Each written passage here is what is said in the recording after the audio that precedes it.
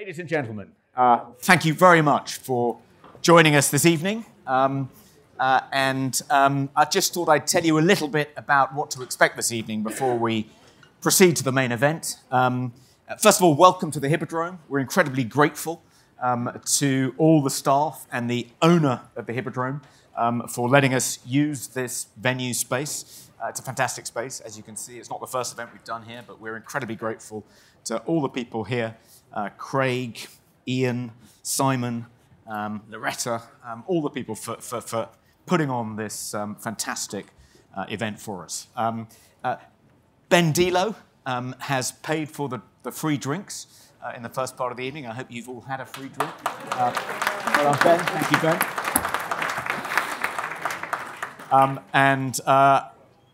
The bar will remain open at the end of the event, but I'm afraid you'll have to pay for the drinks after the event, after this part of the event has finished. But the bar will remain open till 10:30, so if you want to hang out afterwards, that's absolutely fine. So in a minute, I'll introduce Lionel, and then I'll ask Lionel some questions about the book. Fantastic book, just read it, thoroughly recommended. And then Lionel will do a reading from the book, and then we'll throw it open to you, and you can ask Lionel questions, and then people at home, watching at home, will have an opportunity, welcome to you guys too, to ask Lionel some questions. And then we aim to wrap up at about 9 o'clock. So, without further ado, ladies and gentlemen, put your hands together for Lionel Shriver.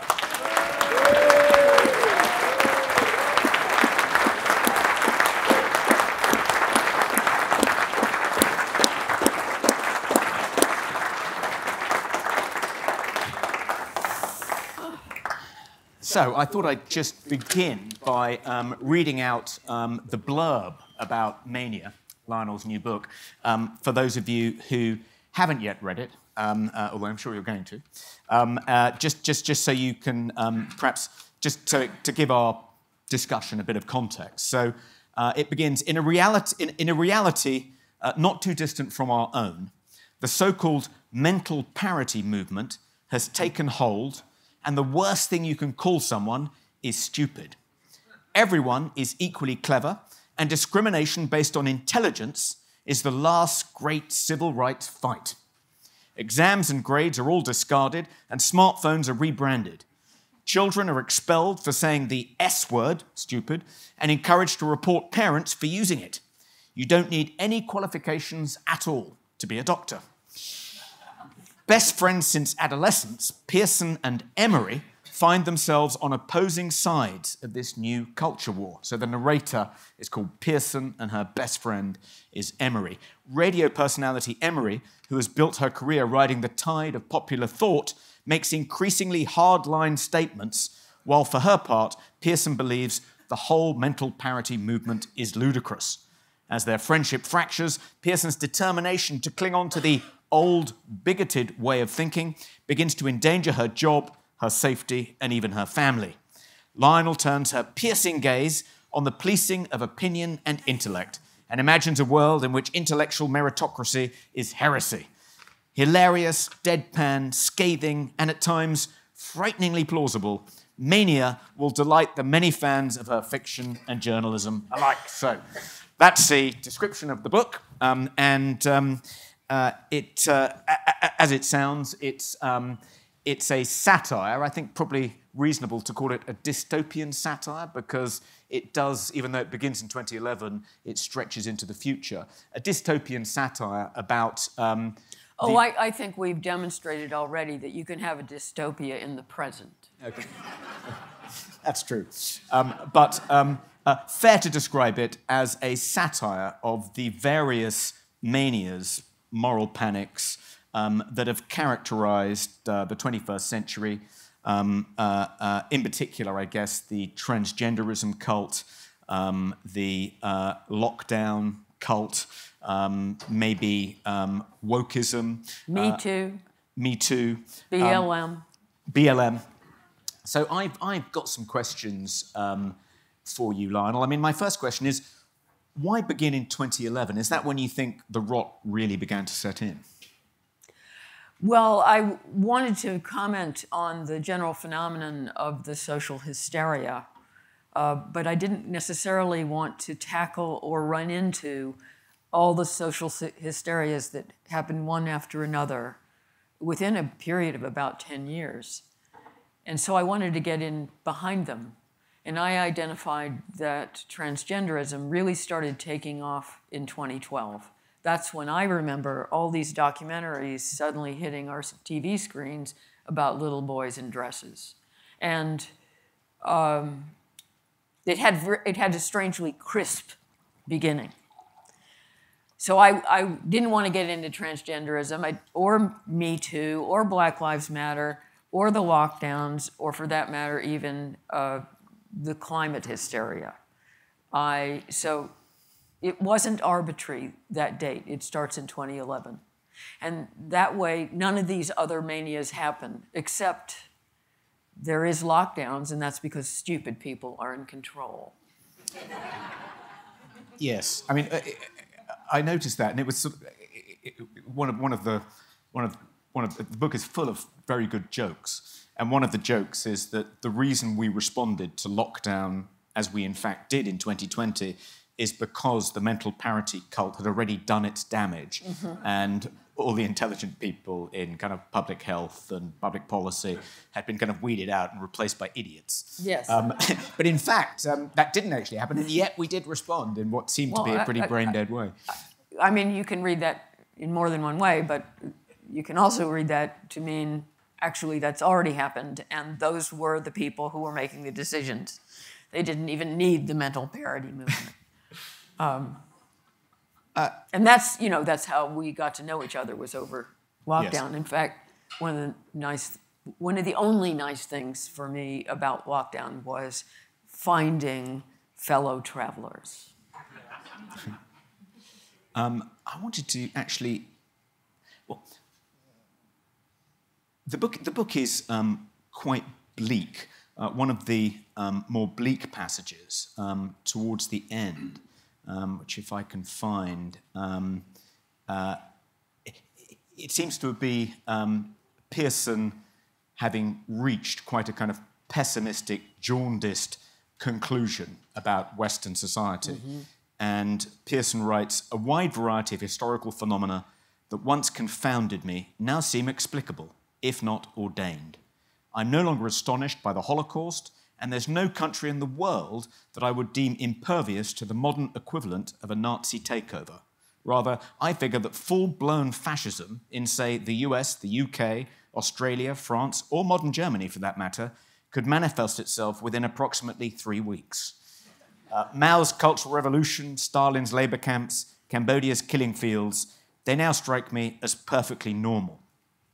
Is that a conclusion you've reluctantly reached post-2020, or did you have a pretty jaundiced view of humanity and Western society already?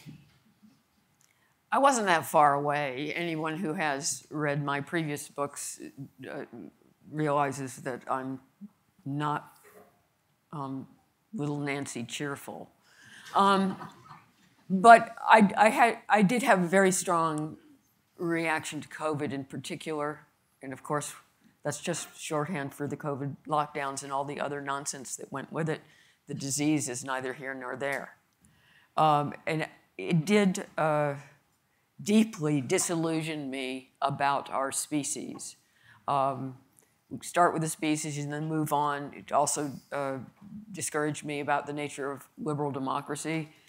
Overnight, it became neither liberal nor democratic. And that's literally overnight. That's what's so weird. Literally overnight. One day, we had civil rights, and the next day, we didn't. And virtually everyone went along with it. It's like, oh, okay. Oh, I can't leave the house. Okay. I'll check the TV schedule. I was so floored. And I have to say I was especially floored by this country. And a little encouraged by mine in that there were some protests in the United States. Not nearly as many as you would have expected, but there were a few people who said, we're not having it. And that was a relief. that made me proud to be an American.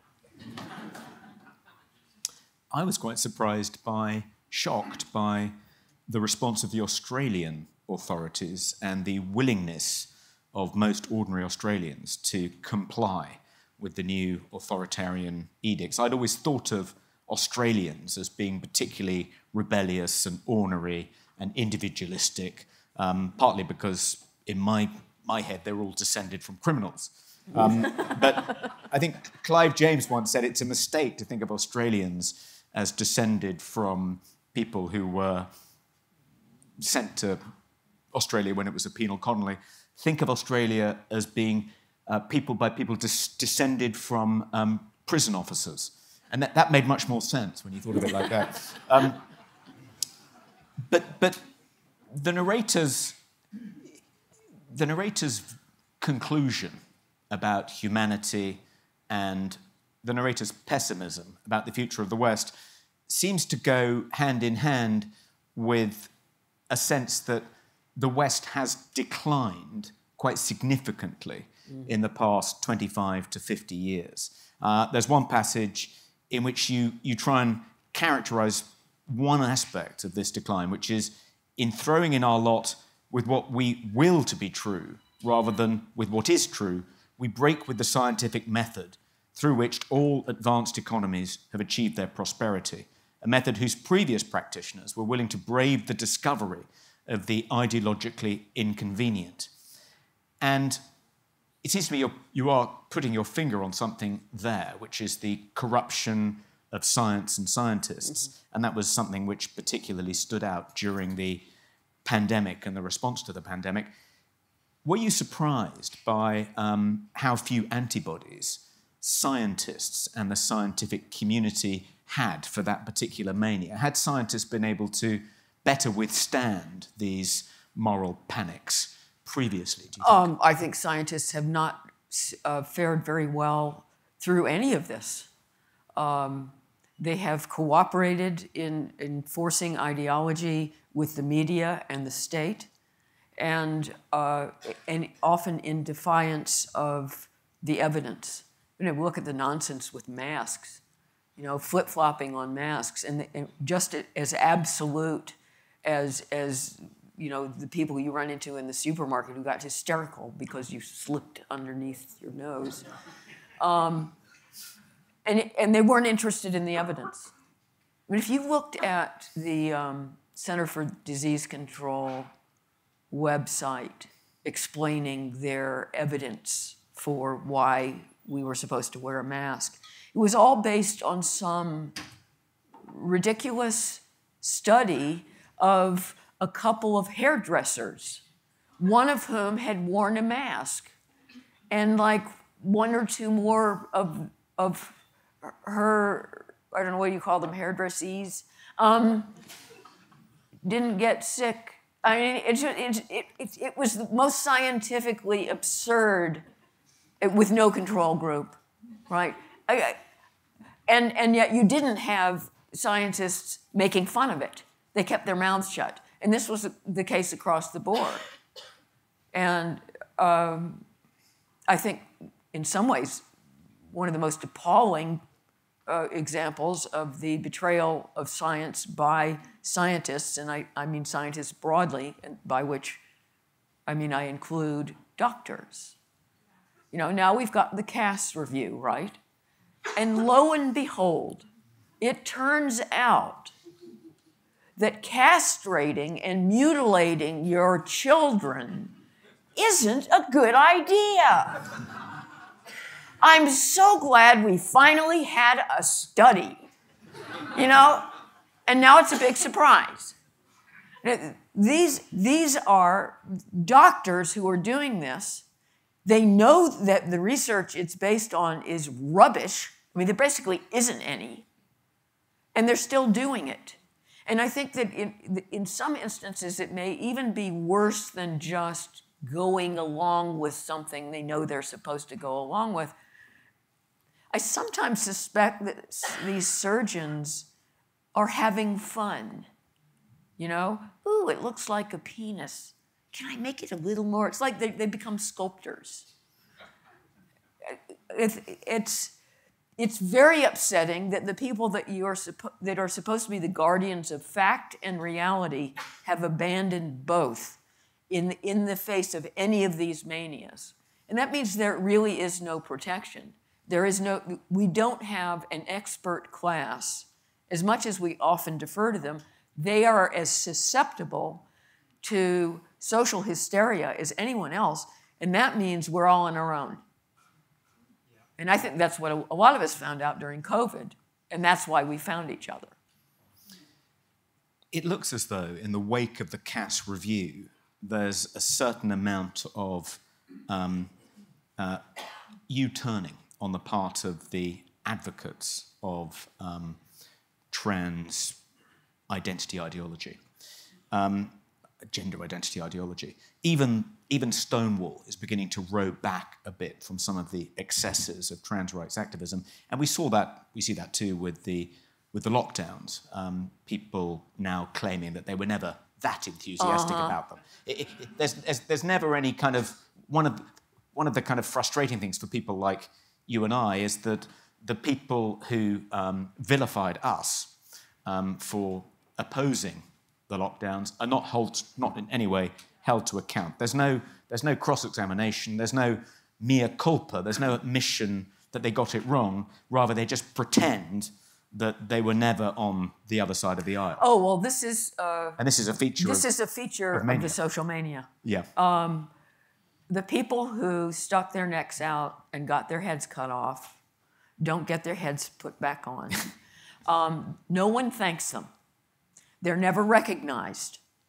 No one ever apologizes. All the people who were wrong never acknowledged that they were wrong. There is never a point at which the people who are responsible for pushing this stuff off on everyone else say that was a mistake, much less they're sorry. Nobody who has been injured in the process of trying to stick up for the truth is ever made whole. And all the people who went along with it sooner or later pretend they were never into that, you know? And then a weird amnesia sets in, and it's as if it never happened. And this is just across the board and applies to all of them.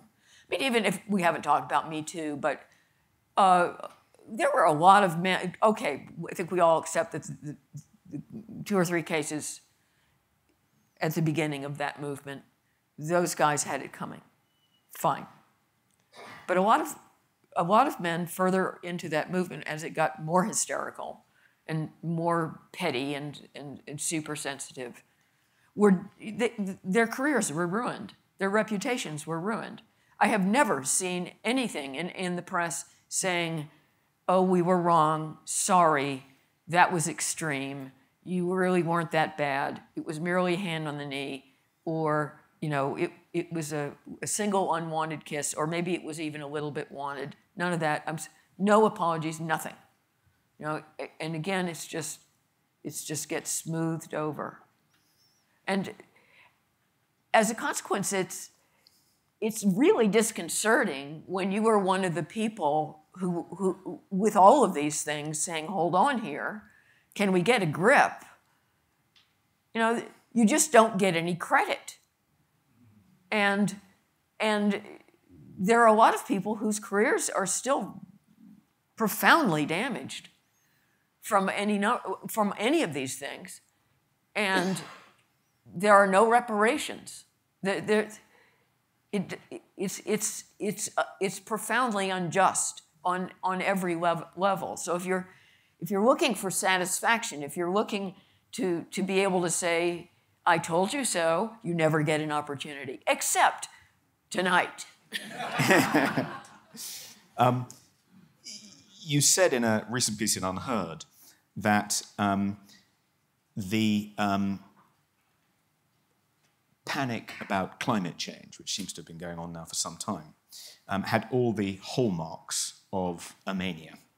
That made me feel quite optimistic that actually at some point the steam is going to run out and all the climate hysterics are going to retreat a little bit, and perhaps we won't have to face absolute ruination as a result of the dogged pursuit of net zero. Do some of these manias take place along different timescales? I mean, some seem to kind of Clearly leap up and subside quite quickly, but the climate change, I mean, how long do we have to wait before that particular mania begins to subside, do you think? Well, once ordinary people are facing the real costs, I think it's going to fall apart very quickly. And also once politicians are facing the fundamental dysfunction that they are inviting for their countries, which, given these absurd deadlines they've placed in the climate agenda, the rebellion could happen on their watch. You know, politicians get away with murder because they're short-termers, and therefore the consequences of their stupid policies don't really usually come due until they're out of office. So it's like, it's not me. But, you know, this whole thing of ditching petrol cars, it's not going to work. It is not working now. And they're going to have to keep moving the goalposts further out. And the bottom line is the whole thing is absurd. Don't have the electricity, don't have the rare metals, don't have the copper, don't have the stuff. It's not practical. Also, don't have the chargers. The whole thing is all on paper. So that's going to fall apart. So practicality does catch up with ideology eventually. The real problem with climate change, of course, is financial, that even in the scientific community, people are so invested financially and reputationally in the truth of climate hysteria that it's going to be really difficult to dislodge these people. Perhaps we should reassure them that actually, just as Neil Ferguson's reputation hasn't suffered in the slightest, in spite of getting everything completely wrong, if they turn out to be wrong, then actually the reputations won't suffer at all. As we were discussing just previously, you've created the cult of mental parity to be kind of deliberately over the top. It's sort of... I don't think it is. Well, I was going to ask you, I mean, are there in fact signs that we're in the midst of a mania along those lines, a kind of excessive intellectual egalitarianism? I mean, lots of prestigious US colleges have done away with entrance exams. They don't want to see people's SAT scores anymore. Scrabble has just invented a new game called Scrabble Together, which is more inclusive, i.e. much less intellectually demanding, so all the family can play. Including infants. Including, yeah. And not only do you not have to actually know, you don't have to create any words from scratch, but you don't have to add up the score of the word. So it's for innumerate people as well as illiterate people. But to what extent do you worry that what you've intended to be satire will all too quickly become true, the kind of Titania McGrath syndrome? Well, in relation to, merit, there is already a war on merit. And in terms of worrying about the viability of my plot, I was mostly worried about reality overtaking my plot. And then it's like, well, of course there's no such thing as stupid. What kind of a silly premise is that? And you're right, there are major universities are not using standardized tests anymore, although they're going back. Harvard just switched over. They're going back to using standardized tests. Mm-hmm. MIT went back to standardized tests. And I think we're going to see that increasingly. So I felt I was addressing a problem that is very much present day. But I think we discussed this. The worry for me in my premise was that my mental parity movement would be too easily conflated with Black Lives Matter. And it would be possible to maliciously construe it as trying somehow to say that black people are stupid. And that was the last thing I wanted to do. And in fact, I deliberately planted a couple of things in the book to make it clear to the reader that is not the intention. Pearson, the protagonist, is an instructor in a university, and her very best student is black, and his career is being destroyed and flattened because he can't distinguish himself. So, and there are a couple of other little signs like don't misinterpret me here. One of the strands, the sort of central strand, narrative strand of the book is these two best friends, Pearson and Emery, who gradually fall out because Emery, being much better socially adjusted than Pearson, quickly becomes an advocate for mental parity, whereas Pearson remains stubbornly opposed. I wondered how autobiographical that was. Have you yourself experienced those kinds of betrayals or fallings out with close friends because they've been swept up by a particular mania? Yes. Yes, I've lost a couple of close friends because of the current political climate. And one of the things that I wrote this book for is I am absolutely certain I am not the only one, perhaps even in this room, who has also lost friends over politics in the last 10 or 15 years. And I mean, if you have counterexamples, I'm happy to hear them, but in my experience, it is always the friend to the left who ditches the friend to the right.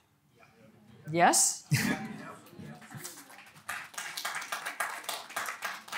Now, I have personally, I mean, I don't give my friends purity tests. So, you know, I'm not saying I would put up with any behavior in any position from any of my friends, but they'd have to really, really push it. I mean, they'd have to be making human skin lampshades. And so, not to be glib, I have found those experiences of losing friends extremely painful. And simply telling myself, oh, you know, it's the political times. It still feels intensely personal. It doesn't just rationalizing it as having to do with ideology doesn't make it hurt any less. You know, I had known these people for many years, and I thought we understood each other. I thought we gave each other our differences, or for that matter, enjoyed each other's differences. There is such a thing. I knew the person I'm thinking of right now. I knew that she was more left-wing. That was fine. Almost all my friends are more left-wing than I am. In other words, I have friends.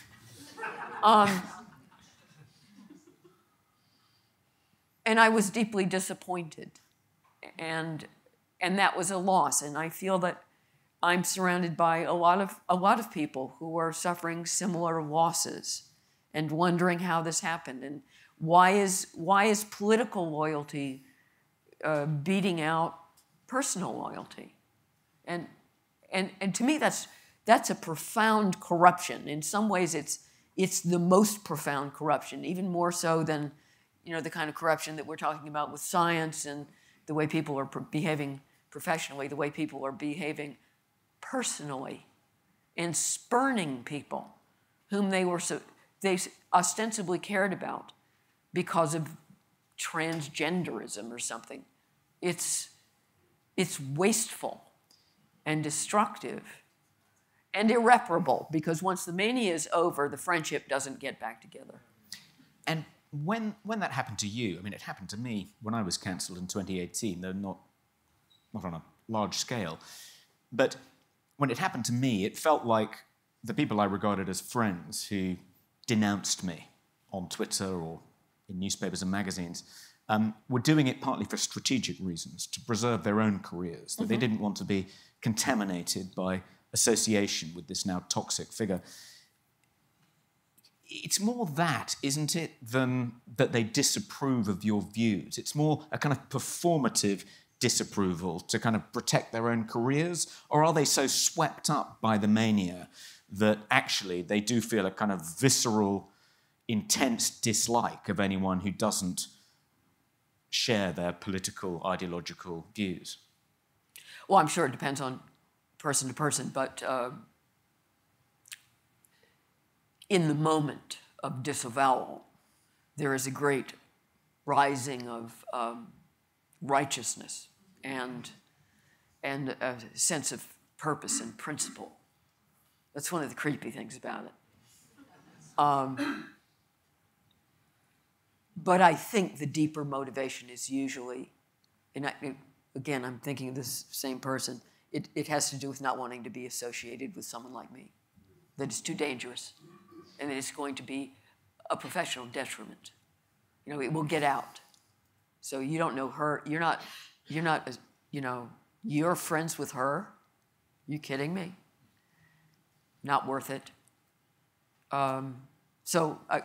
You're right, and there's a suggestion in the novel also that Emery, the friend, at a certain point, she's very ambitious, she's made it from radio to television, and it is not in her interest to be associated with a pariah. And that's a calculation that a lot of people have made, especially during these cancellation things. And it's, you know, which is very public. That's the whole point of it. It's incredibly public. And you know, I'm sorry to hear you've lost friends. Have you got any of them back? They sometimes sort of greet me at parties as if it never happened. A bit like the way Emery greets Pearson in the sort of final scene. It's as though they haven't performed this grotesque public act of betrayal and behaved disgracefully and thrown you under a bus. It's as though let's just and you don't remember. Happened. Of course, you don't remember. And I worked out that the best way to make them feel guilty is to play along with it and be incredibly if you can, to be incredibly charming and gracious, and then they feel about that small. That's right. That's really mean. But one of the things I could relate to in the novel is Pearson spends quite a lot of time puzzling over whether Emery has just embraced the mental parity movement for completely careerist, self-interested reasons, or whether she's actually been swept up in it and now is a true believer. And it sort of seems as though she starts out doing it, embracing it for more cynical reasons, but then becomes swept up by it. Yes. And it's often quite difficult to tell, isn't it? It's one of the kind of mysterious things I find about people who are swept up by these manias, particularly smart people who you used to be friends with. Is it just that they have calculated that it's going to help them if they go along with this kind of mania? Or have they actually been swept up by it? Or is that a meaningless distinction? Do they kind of persuade themselves to believe whatever is in their self-interest to believe, and they're just better at doing that because they're clever? I don't think it's a meaningless distinction, but I do think it's a long segue in the case of a lot of people. And in relation to Emery, that's what I intended.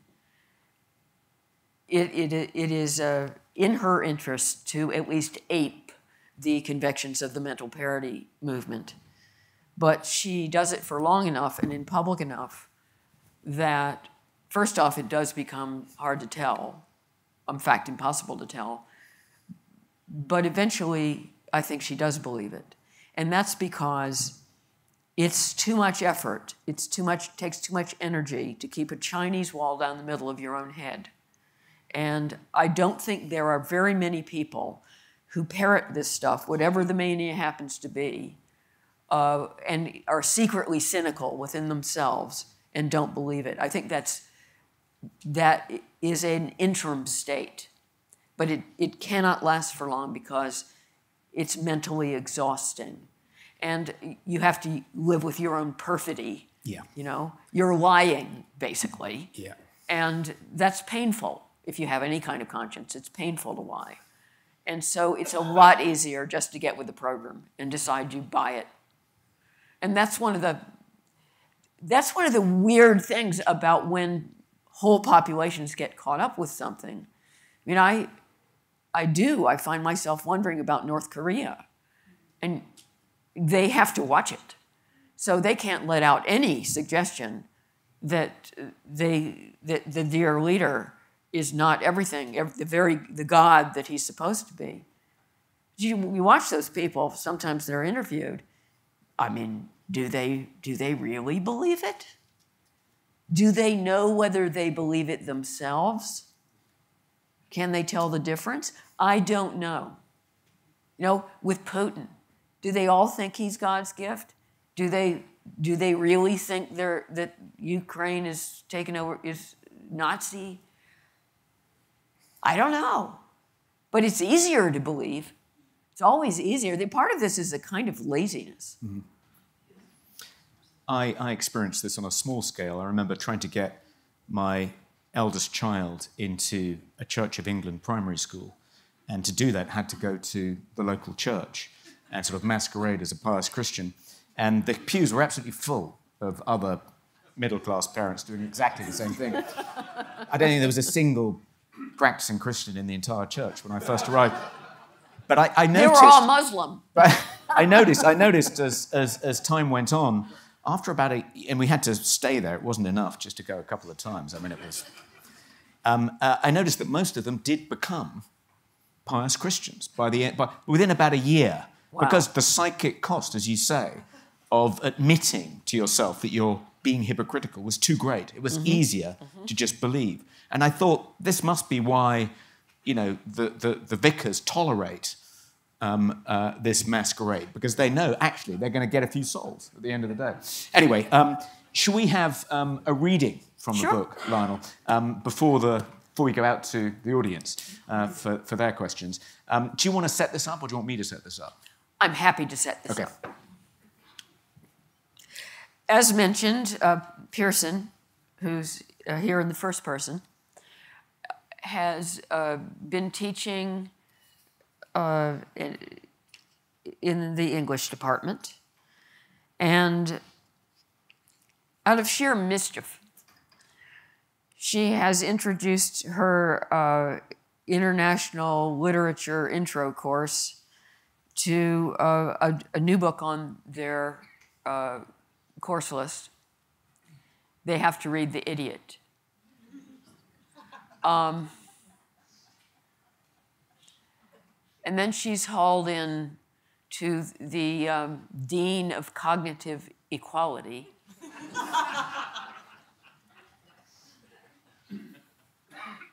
And that's the scene.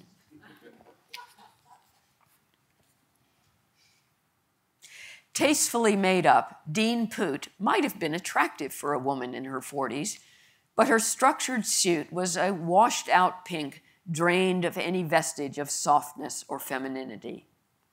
Her gear exhibited that cornered, brass-buttoned look of designer collections on grand department stores' top floors, though I'd never understood why anyone would pay so much to look so sexless. I wondered if, out of hours, she'd rehearsed that emotionless expression in the mirror, because few people could pull off such implacable blankness without practice. Gosh, I said, bustling in, wrapped in my scarf and puffer coat. Even resting my backpack on the immaculate ivory carpet seemed like vandalism. It looks as if it might snow, but the forecast... Have a seat, please. I did as I was told. The padded black leather chair before her desk was of a modern style that flung one backward in a position I associated with getting my teeth cleaned. It lay close to the floor, while Poot was seated much higher and upright. Later, I considered how differently this interview might have proceeded had we swapped chairs. you're aware there's been a complaint? Yes, I gather one of my Int Lit students took exception to a novel on my reading list. I hadn't taken off my coat, and now I was stuck in it. More than one student, Ms. Converse. I'm sorry to hear that. But the novel, you were surely aware that the assignment would be perceived as deliberately provocative. This can't be a surprise. I wouldn't call it provocative so much as playful. Besides, college-level courses should try to provoke students, to get them to think, to question. Let me put it another way then, Poot said. You had to have known that the assignment would upset, offend, insult, and disturb your students. That it would cast doubt on their instructors' sense of fairness and decency. That it would make them anxious about whether they were being taught by someone with extremist political views. I think that may be piling a bit too much baggage on poor Fyodor in 1869. The complaint was not about Dostoevsky, but about you. I gather you subbed this book in for another at the last minute. Why, Ms. Converse, did you choose that book? I had to stop myself from responding spontaneously because I wasn't supposed to. It's one of the great classics of Russian literature, and I never once said the title aloud. Why would that make the slightest difference? She had a point there. I guess it wouldn't much. According to one complainant, you've sometimes objected that the only text much of the class ever reads of your assignments is the title. Got that right, I muttered. And the title is a slur. I attempted to regroup. Look, I thought the whole point of the novel would resonate with contemporary sensibilities. All the other characters regard Prince Mishkin as someone who's clueless. I wasn't confident we were supposed to say clueless. Who's inferior. But he's actually the wisest character. You regard wisdom as occurring in people to differing degrees. I mean, Mishkin is unfairly cast as pitiable. He's good, he's virtuous. His innocence and his belief in the goodness of others and his belief in their capacity for redemption is regarded by others as a sign there's something wrong with him. So he becomes a martyr. You could say this so-called I word is the ultimate champion of alternative processing. I wasn't confident we were supposed to say alternative processing anymore either. When Poot just sat there, I carried on. The same misguidedness is editing out Shakespearean fools. I'm sorry about saying the F word, but it's a traditional role in dramaturgy that we still don't have a replacement term for. In King Lear, as in so many Shakespearean plays, the fool is superior to the regal characters, and the fool's jokes are at the ruling class's expense. The fool is the truth teller. It's the very opposite of a pejorative stereotype. To say Poot's expression during this mini lit crick lecture was tolerant would have been too generous. She wore the look of a television viewer waiting for the advertisements to finish. Meanwhile, I'd managed to get down the zipper of my puffer coat, but I was still sweltering, and I worried my face was sweaty.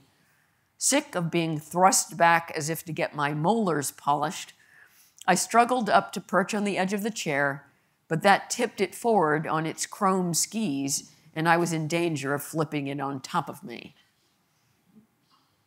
Besides, I went on shakily, is it in the interest of mental parity to rewrite the past?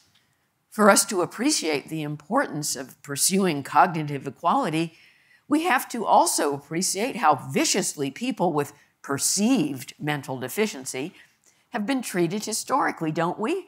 If we erase all the slurs, we also erase our progress.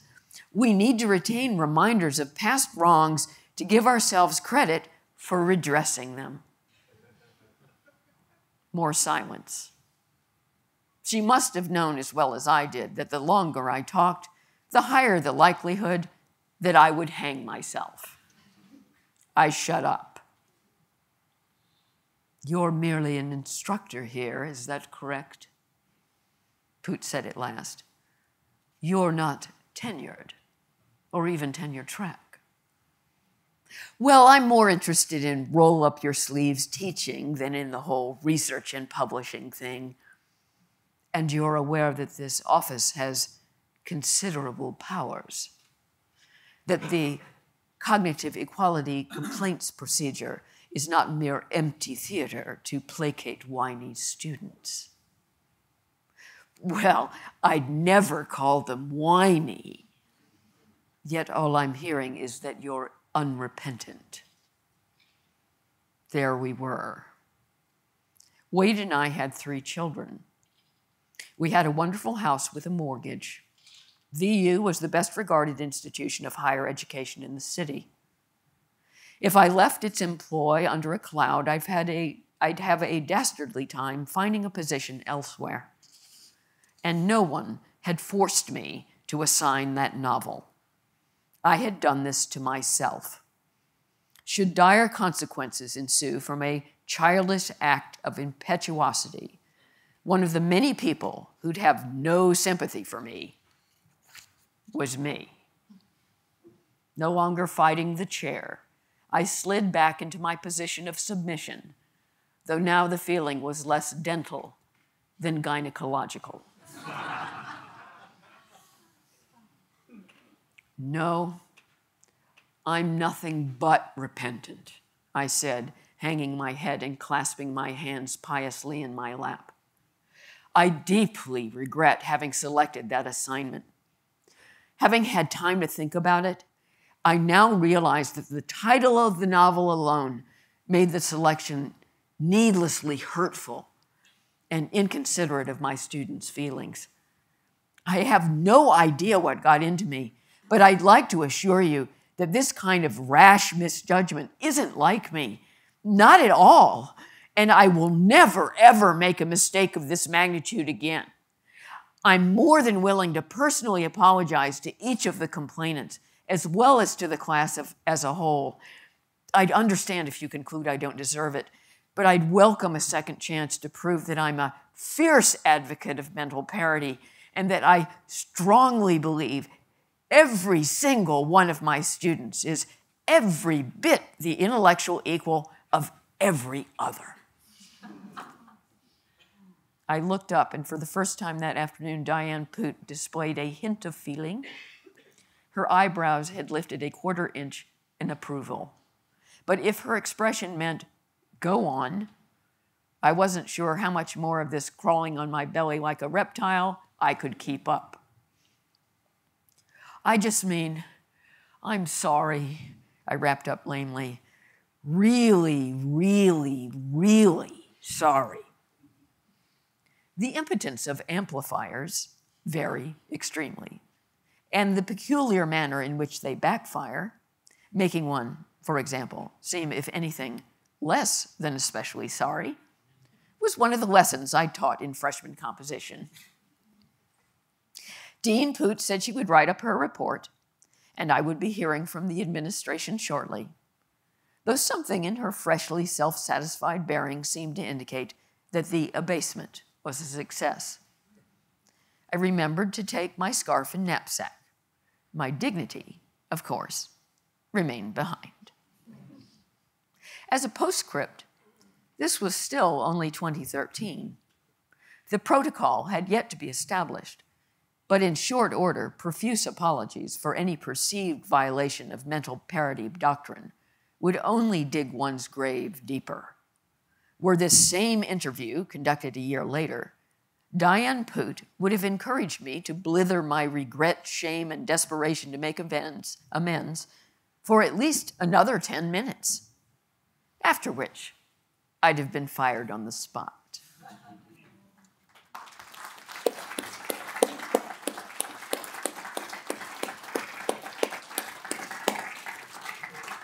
Well, for those of you who'd like a signed copy, they'll be on sale just over there. And Lionel will be remaining behind after the Q&A on stage, so you'll just queue up just there to sign your copies. And I should also say that if any of you are hungry, there are 2 restaurants in the Hippodrome, the Heliot Steakhouse and Chop Chop, Chinese restaurant opposite. And if you just show them the e-ticket you bought in order to come here tonight, you can get a 20% discount at both of those restaurants, and I'd recommend both. So, can we have the first question? We've got 2 people with microphones. We've got Vinay and Felice with microphones, so if you'll just wait for them to come to you. I think, lady in the glasses, you had your hands up first, so there's Vinay with the mic just to your... There you go. Thank you. I'm interested, Lionel, how much you blame this new world on the corporate world.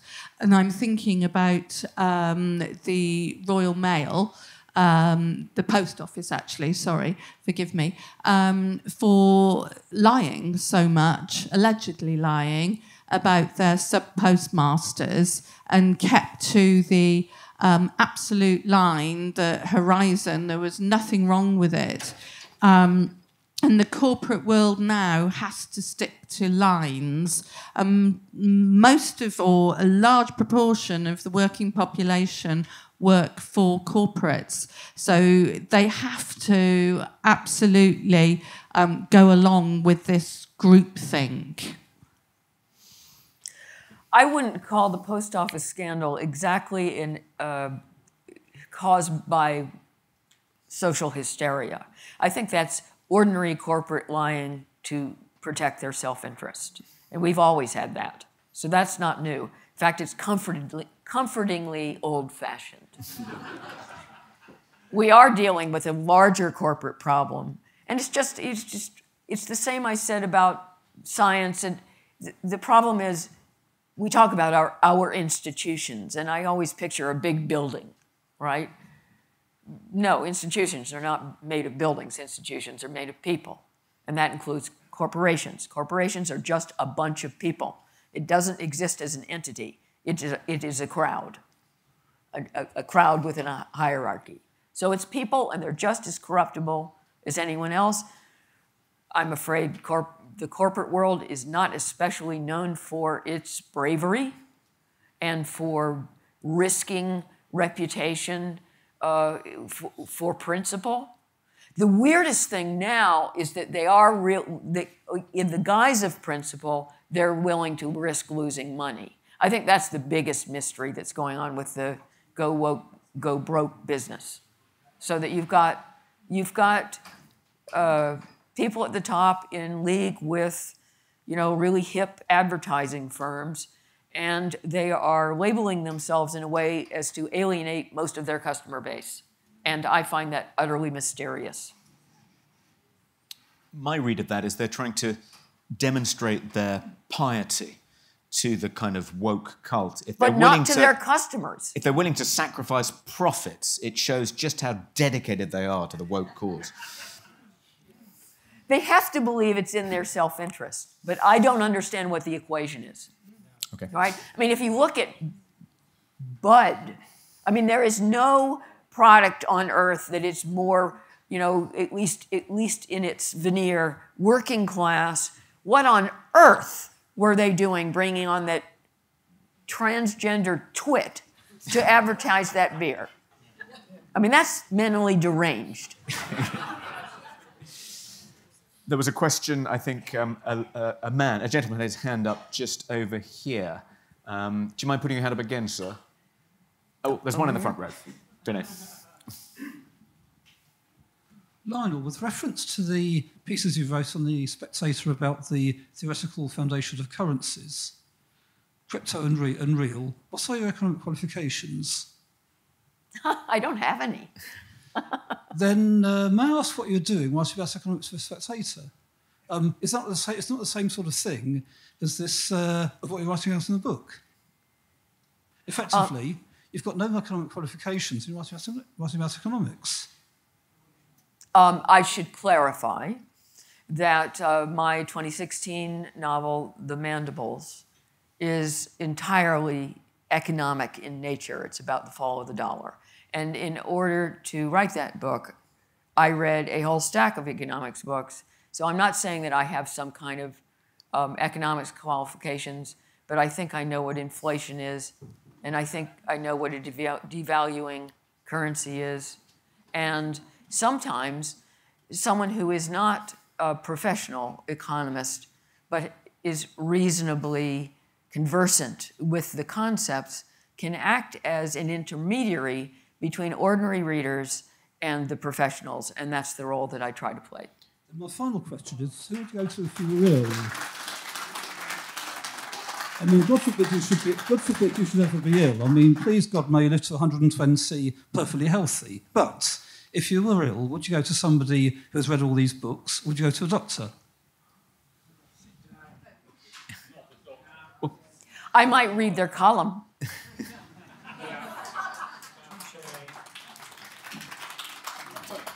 There's someone on this side, gentleman here with both of his hands up, Felice. Hello. My question is very simple, and it's really one word, which is why. I'm assuming that these mania that we're seeing now have arisen much more in the last 20, 30 years than they did in my youth. Mm-hmm. Why, do you think? Well, I know we're bored to death blaming social media for absolutely everything. But there's clearly an element here of the rapidity of communication. And there's something about the form of communication we're using which lends itself to mass formation psychosis, if we're going to use a fancy word. Because it's a kind of pylon. That is an expression with Twitter, and that really what it is. It's a technology that makes it possible to, in a very personal way, to coin a movement. Me Too. I've never thought there was a better named crowd craze than Me Too. They're all Me Toos, really. So that has to be an element.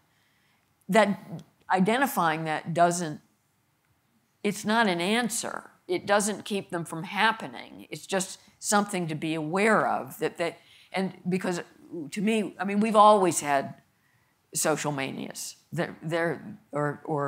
Suddenly everyone believes something and it turns out to be stupid.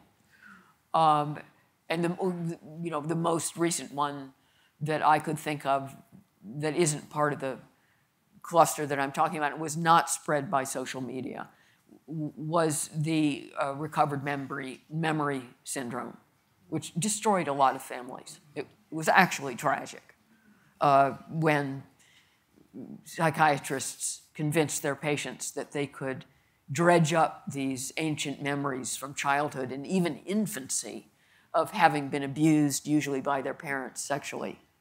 And then the patients would go back to the parents and throw down all these horrific accusations. It destroyed families forever. It's another example of, Humpty Dumpty not getting put back together again once this is all over. But they're not, we've always been prone to groupthink. And it's one of the things that depresses me about us as a species. But it's worse now. They're on a larger scale. I mean, if you look at what happened with Black Lives Matter, within a couple of days, that had spread internationally. And that's the real difference right now, I think, is that the manias go international. It doesn't even just stay in the country. And it travels almost instantaneously. And the bigger it is, the more momentum it has. And in other words, the bigger it is, the bigger it gets. That until you had South Korea marching down the street of Seoul, with Black Lives Matter banners and they don't have any black people. I mean, what on earth? So I don't know. I don't know what the answer is, aside from being able to step back individually, and because it's very hard when something is overtaking you. That when you're in the midst of a mania, it doesn't seem like that. It just seems like what's happening. It's the main thing. It must be the truth. It's what everyone is talking about. Everyone's saying the same thing, and you just have to start recognizing, oh, everyone is saying the same thing. That's a little weird. And furthermore, you can't say anything else if you express any kind of dissent. You are destroyed. In fact, that to me is one of the biggest indicators of a mania, is you cannot differ with it without real risk to yourself. And that's why I'm so suspicious of the climate situation.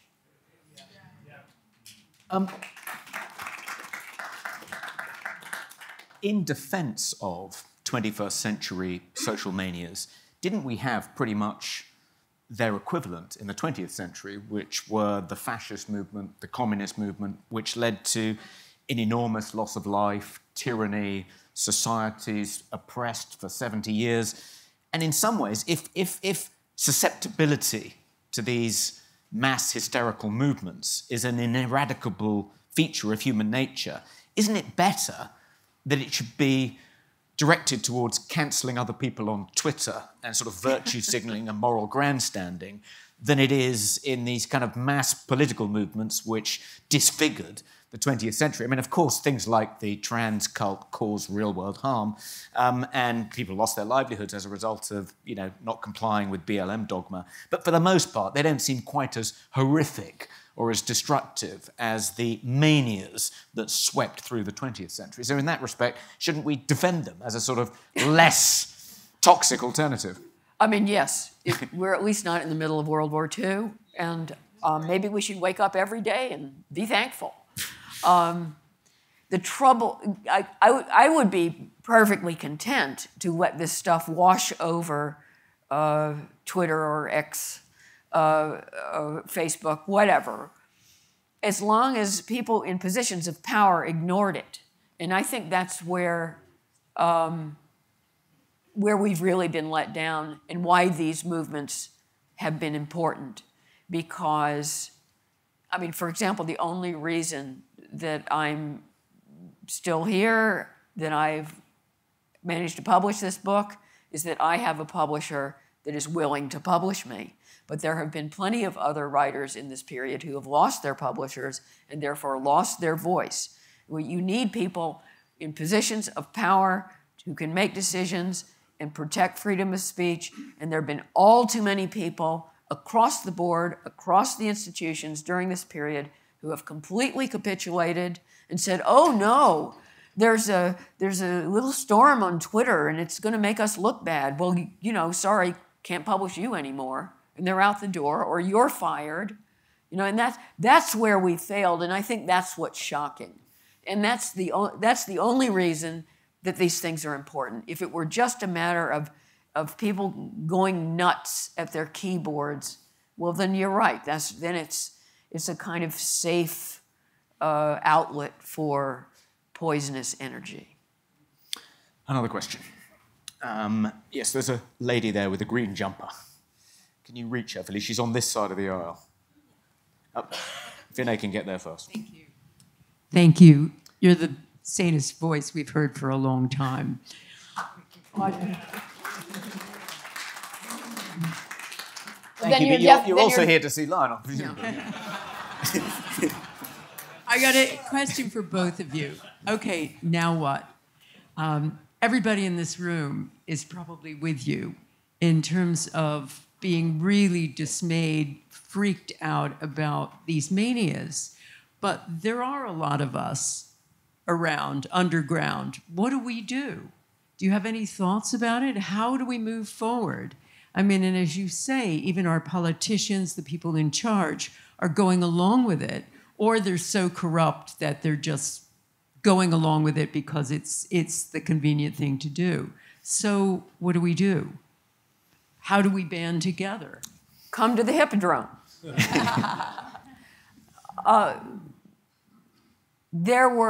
There was an entire population of people who distinguished themselves in relation to every single one of these hysterias that we're talking about.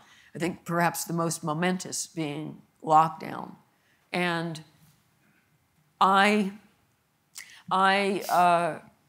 found some real heart in that there were people out there who were still capable of independent thought, who were willing to risk their reputations and often their careers to say this is wrong or this is ill thought out. And I think we just need to find each other. I mean, Toby's Daily Skeptic is the first thing I read every morning, still. And it does, I mean, I tend to be something of a loner, but I have to say that I find it surprisingly comforting that there is, dare I use the word, a community out there, because I know there are many other readers and other people writing for the site, and it makes me feel that I'm not alone and I'm not crazy. And I think that's an important feeling. I had a funny experience during the first lockdown. I decided to treat myself, and I ordered a side of smoked salmon. It's that outfit that you advertised on. You weren't advertising; you were just recommending it. Yeah. So, and I ordered my salmon, and along with the salmon came a note. We love your columns in The Spectator. Keep it up. Thank you for opposing lockdown. And it was so bizarre. You know, halfway across the country, I just wanted food, but it was just that was a little, you know, the community is out there. It's not just us. And I think in relation to all this stuff, there are people who are pushing back and saying enough, we're not putting up with it.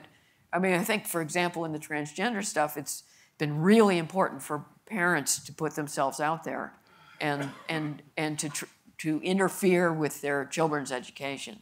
And I think you do have to be active. It doesn't help just to stay home and say nothing and think this is a load of bollocks.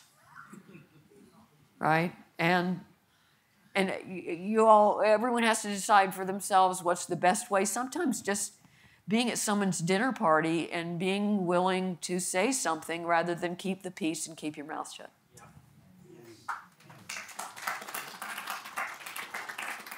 Jan, can we have a couple of questions from people who are watching at home, remotely?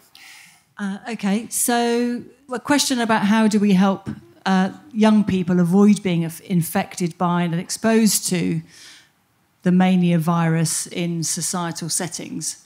So should we go with that one first? I think that it's important to expose people, and it's not just young people, but to expose people to other viewpoints. There are other viewpoints out there. If we had a competent education system, then, you know, if you're covering climate change, you would cover both sides, right? And you would look at the evidence, and they're not doing that. But if you're teaching people to think rather than just to imitate and to repeat, then there's nothing about today's young people that is more incompetent than anyone else. I don't think they're any less capable of absorbing conflicting information and making their decision for themselves. But they're often not being given conflicting information. They're just being given one side of any given issue, and that's just propaganda. So it's not entirely their fault.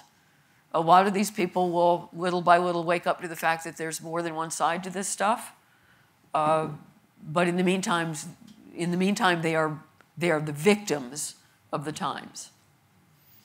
Can I say, if you do have a child or even an adult offspring who is a fanatical green eco-warrior, I recommend Climate the Movie as an antidote. And it's particularly good because it has a series of quite eminent scientists, including a Nobel Prize winner, debunking climate hysteria. And if you can make your household green eco-warrior sit through, it's only 80 minutes, I think that's a really good antidote to all the propaganda they're being confronted with on a daily basis. Jan, one more question from people at home? Yes, so Jeremy says, throughout history, humans have congregated around irrational beliefs. This appears to be human nature. So is it, it's almost an article of faith for FSU supporters that rational argument should prevail, but are we deluding ourselves that rational argument is sufficient? I think the main thing is just to be aware of the fact that though we do have a lot of pride in ourselves for being terribly modern, we have to remember that everyone in the present has always been proud of themselves for being terribly modern. And whatever we're doing right now, this too shall pass. We have to be constantly aware of the fact that we're not that special. The present is not that special aside from happening to be the present. It's the one thing that never lasts. And we just have to remember we're still capable of getting really idiotic notions in our heads on a mass scale. And I think that's a start. And that's why I wrote this book. I am more disturbed about the larger phenomenon of our susceptibility to getting swept up into often completely irrational and destructive ideas than I am disturbed by any single one of the examples that we've talked about tonight. Should we have 3 questions in quick succession, and then we'll come back to Lionel? So, gentleman here with his hand up, just, yeah. Oh, yes, Lionel. Do you think it's mere coincidence that these manufactured manias coincide so nicely with the WEF agenda? OK, and there was, I think the chap on the other side of you also had a question. Yeah. Going back to the question about what do we do about this, surely the first thing we should do is to stop calling these authoritarians liberal. It drives me completely mad when I read columns by Rod Liddell and Sherelle Jacobs calling these people hyper-liberal. Yeah, the fight back has to start with us giving these people the label they deserve. I don't know what that necessarily is, but that is something we as a broad movement should start discussing. We've got to wake people up to what is happening. One more question. There's a gentleman down here, Felice. Linked to the last 2 questions, I think a lot of this is to do with cause and symptoms. So the symptom might be the mania, the cause is the underlying ideology, and I think as Mark was saying back there, I think a lot of this is to do with what's been taught in universities, what's got into institutions. There's this social justice theory, what Thomas Sowell calls cosmic justice, because it's just so out of this world, it's nonsense. But people buy into it, and I think that's it. So I think the fundamental cause is the ideology. The other bits with it around BLM, stuff like that, the mania is the social contagion, the media is the medium. OK, so 3 questions there. To what extent are these manias manufactured by bad actors like the WEF, who have some agenda? Are we making a terrible mistake in referring to the exponents of these social hysterias as, in any sense, liberal? And final question, the way I heard that, which wasn't quite how you asked it, was, but thinking about Thomas Sowell's analysis and distinction between the constrained and unconstrained vision, one of the reasons these manias take root and spread so quickly is because there is a kind of desire for justice, a kind of unsatisfied appetite for kind of wanting to do moral good, and a vision of the anointed. Is that the part of human nature which these manias are connecting with and which gives them such velocity? You should take them in any order you like. Okay, regarding the WEF and whom you called bad actors, I think this ties into all of these, really. the people behind this stuff really do believe that they are doing good. So it's almost never the case that the people pushing these ideologies are deliberately malign, are trying to do any real damage. They genuinely embrace this whole way of thinking, and they think that they're going to make the world a better place. Anybody who tells you that, leave the room. I've never said that. I do not write novels to make the world a better place. I write novels to amuse myself. I don't know how much there is in it, the conspiracy of the WEF, all the billionaires and trying to make sure that we own nothing and we're happy. When it comes to the general argument, I know you've had this ongoing argument between is it conspiracy or is it incompetence? I'm always with incompetence. See book. I don't believe, even with all their money, they have the power to do this all by themselves. Though there's certainly, especially with the climate thing, there's a lot of money behind it. And if that's all we're facing, I think we're okay, honestly, because these people are, I mean, they have a lot of money, but they're not all that bright, and they're not necessarily good at manipulating literally billions of people. Number two, the liberals. You're right, liberal is the wrong word, and it's, I find it comical that we now separate off so-called classical liberals from the whatever kind of liberals, the crazy liberals. And, that's why that word woke came along. I mean, that's why it was, in fact, lifted from the other side, because it's so concise. Now, I'm sure, along with the rest of you, we're all sick of it, right? It's a tiresome word, but it's at least unisyllabic and over quickly. I don't know what else to call them. It, at least for a lot of people, seems to communicate the kind of person that you're talking about. In my nonfiction, I try to avoid that word because I'm sick of it. But, for now, we're probably stuck with it. Sometimes I use the word progressive, which I notice, that's an American term that I've noticed that the British have now brought over that, oh, what a surprise, right? And, for progressives like that word because they think that it's necessarily flattering. But as I've written elsewhere, you can progress into a pit. So I consider it at best a neutral word. But yeah, I think the use of putting the word liberal anywhere near these people is foolish. And any thoughts about how that yearning for social justice, for a better world, wanting to do good, so often leads to hell? Yeah, it's one of the great mysteries.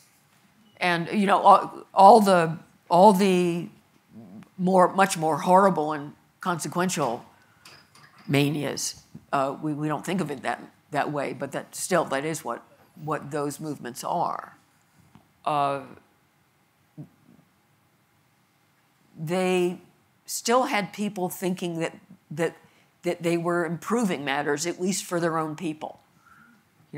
Hitler was out there, obviously he was an egomaniac, but he also thought that he was going to make the German people everything they were always meant to be, their very best selves. He was creating a utopia, and all these people who want to create utopias, ultimately, if they have any influence at all, create dystopias. And I'm left with just not wanting to make the world a better place.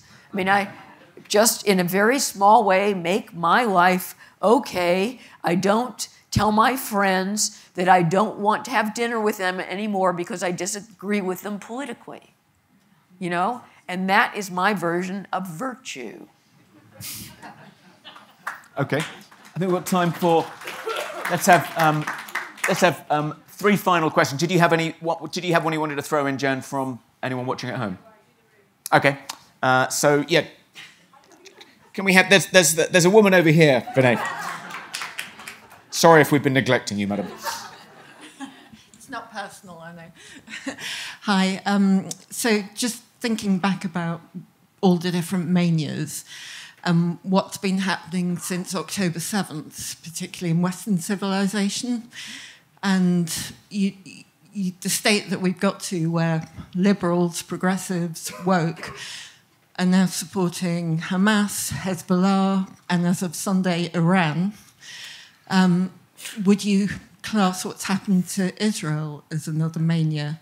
And just going on from that, to Toby, your point about, kind of, it's all happening on Twitter, so no harm, no foul. But actually, what's happening in the West is validating what's happening in Israel. And I think, the woke embrace of essentially death cult jihadism really does have an effect. Oh, thank you. I'm really glad you brought that up. Do you want to take that now? Okay. Yeah, I think it's better. I don't want to have to remember 3 questions. I thought they really tipped their hand, right?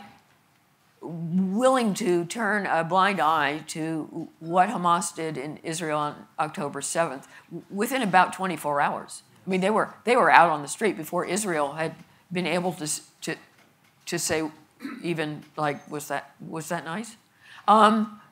They hadn't hurt anybody. And it was really interesting in that usual interesting/depressing way that these same people just immediately went out on the streets and got all excited about the Palestinians, regardless of what they do, and that you even had these, transgender, there was some big transgender occasion recently, and nobody showed up because they were all out there marching for Palestine. And it's hilarious. And, that just betrays these people as, first immoral, and also just hopelessly and mindlessly conformist. So they'll go out, if they get the memo that this is what they're supposed to get all excited about now, they'll be out on the street in a second. So, I think it's pathetic. And I think it's shameful. I know there was a piece in the Free Press yesterday, I think, about a group of pro-Palestinian protesters in an American city, and they'd convened to plot their next protest, and the Iranian drone attack on Israel took place at the meeting, and so they then started up with a pro-Iranian chant. They were Americans. And the curious thing was they were all wearing masks. This was yesterday. I mean, it was. It couldn't have been more illustrative of the point you've just made. Should we have one more question, and then we'll go to the book signing? You had someone over there, Felice, that, yeah. I really enjoyed the novel, Lionel. It was fantastic. Thank you. And I'm loath to spoil the ending, but which is a lot more complex than I'm about to let on. But basically, the mania does conclude. It comes to an end. And I was wondering if you felt compelled to conclude it in your capacity as a storyteller, or if you think something like this would potentially just last forever, because we've mentioned some manias that really do exist. And as far as I see it, none of them have really come to an end, at least in my lifetime. These are the kind of the post-internet manias. So I was wondering what your thoughts on that would be. You're right. Most manias kind of dwindle rather than having a clear conclusion. And of course, on a narrative level, that's not very satisfying. And so my loyalty at a certain point is not to historical accuracy and verisimilitude. It is to story. And I have to tell you a good story. And it's much more gratifying to bring that mania to a firm conclusion. And I'm not going to go farther than that, but it doesn't simply end. Let's just put it that way. We go somewhere else. And that's it. By the way, this is just my perception. I do think this has some verisimilitude. Manias don't so much end as just get subsumed by another mania, certainly lately. And that is indeed what happens. Okay, well, let's conclude it there. But don't forget that if you want a signed copy of this excellent book, you can get one right over there, and Lionel will be remaining behind on stage to sign your copy. And if you want to have supper, there's the Heliot or the Chop Chop restaurants, and you can get 20% off just by showing your digital tickets. In the book, Pearson concludes at the end, when reflecting on the difference between her and Emery, that the critical difference is that Emery is just better adjusted than her. She's more of a social animal. She's better at making friends. She's better at reading the room. She's not tone deaf in the way that Pearson is. And it's the fact that Pearson is slightly maladjusted and doesn't have many friends and isn't a particularly social animal that enables her to withstand this kind of mass hysteria. It just doesn't lift her up like it does Emery, because she is kind of genetically just much more socially maladjusted. But actually, I think that slightly underestimates and does an injustice to the people who do take a stand against these manias, whether in fiction or non-fiction. I think it does take real courage, moral courage, which is probably the most precious courage there is. So can everyone join me in giving our morally courageous novelist and columnist a big round of applause?